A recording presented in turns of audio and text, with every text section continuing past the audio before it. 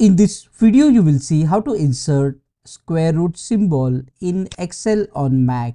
You can insert square root, cube root and fourth root as well.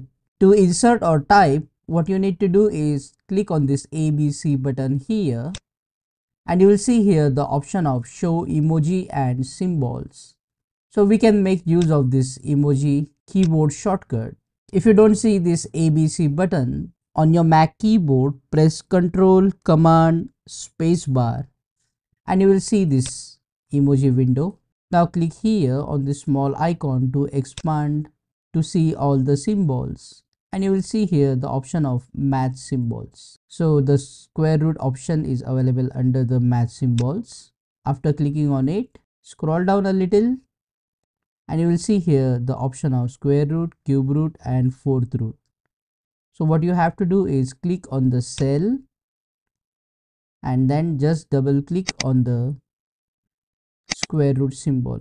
Similarly, you can insert cube root and fourth root. There is a keyboard shortcut as well.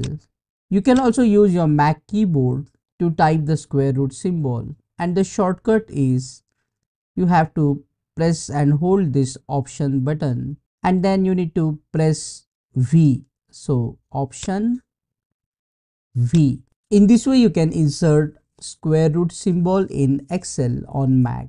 Click on that like button, comment below and let me know if this video solved your problem. And don't forget to check out these useful videos related to Excel on Mac. See you again in the next one.